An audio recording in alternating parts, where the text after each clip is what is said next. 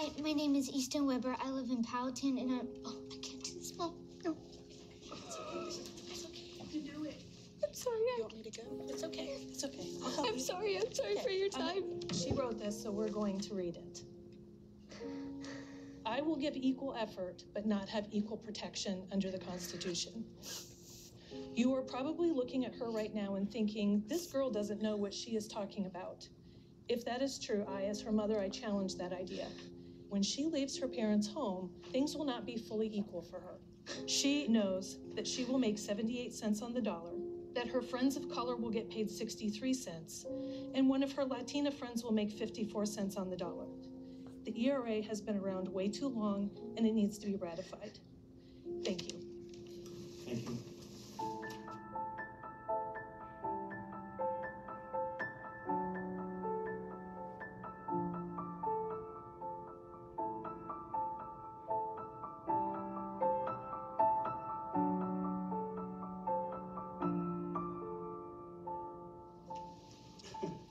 This shouldn't even be on the agenda. First of all, there's the money gap situation. I keep hearing about the 80% wage of women compared to men. There is a significant percentage of that 20% gap that is from lifestyle choices. This ERA amendment is not about equality. This is contrary to the laws of nature and to the health and safety of women. I will not vote to harm women.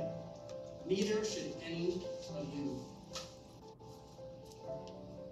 Moving on to item 10, old business bonded projects update. Majority.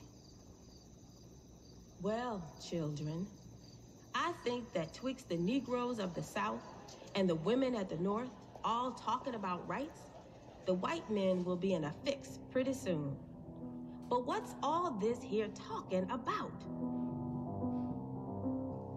That man over there says that women need to be helped into carriages, lifted over ditches, and to have the best place everywhere.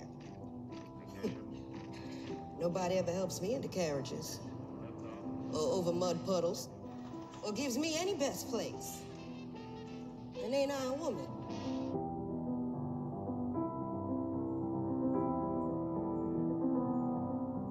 I have borne 13 children, seen most sold off into slavery. And when I cried out with a mother's grief, none but Jesus heard me. And ain't I a woman? Abandoning their feminine role has made their husbands unhappy because they do not have real women as partners. Instead, their wives have become their rivals. That man in the back there, he says women can't have as much rights as men because Christ wasn't a woman. Well, where did your Christ come from? He came from God and a woman. Man didn't have nothing to do with it. If the first woman God ever made was strong enough to turn the world upside down all alone, well, these women here together ought to be able to turn it back and get it right side up again. And they asking to do it. The men better let them.